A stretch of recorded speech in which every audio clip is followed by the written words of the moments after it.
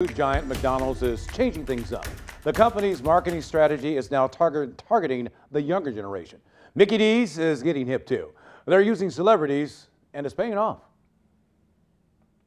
I'm Travis Scott. This is my McDonald's order. Follow me. McDonald's doing something that it hasn't done in decades, unveiling a new meal and merchandise line with Grammy-nominated rapper Travis Scott.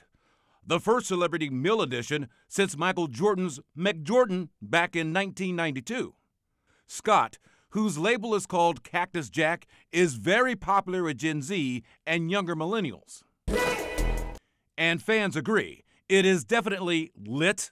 The company said in a statement, "It's been so lit, some of our restaurants have temporarily sold out of some of the ingredients in the meal." But McDonald's isn't the only brand leaning into Gen Z marketing. Dunkin' recently unveiled its collaboration with TikTok's biggest star, Charli D'Amelio, offering the Charli drink on menus.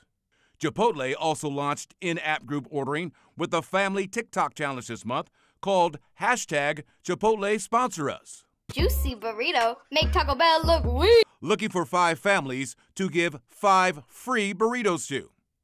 Why all this focus on Gen Z? Food matters to them. A lot. Piper Stadler data shows it's Gen Z's #1 wallet priority.